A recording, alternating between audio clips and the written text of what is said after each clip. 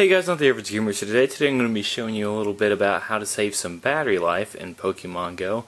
If you didn't know already, Pokemon Go actually uses Google Maps. So if you open up Google Maps, I'm not going to actually show you where I am right now. I don't want you to see that.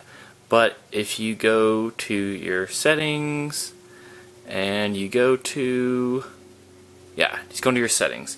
Okay, this is basically what you're going to do is you're going to hit offline areas and you are going to download your offline map.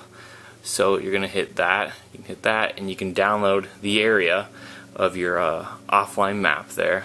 And once you download it and you actually open up Pokemon Go again, you will be able to actually save a lot of battery power in Pokemon Go, because it will have all your location that you're in right now. It'll have that whole area downloaded, which is really awesome. And it only takes up like 100 megabytes or so, so it's actually really worth it. You guys should try it.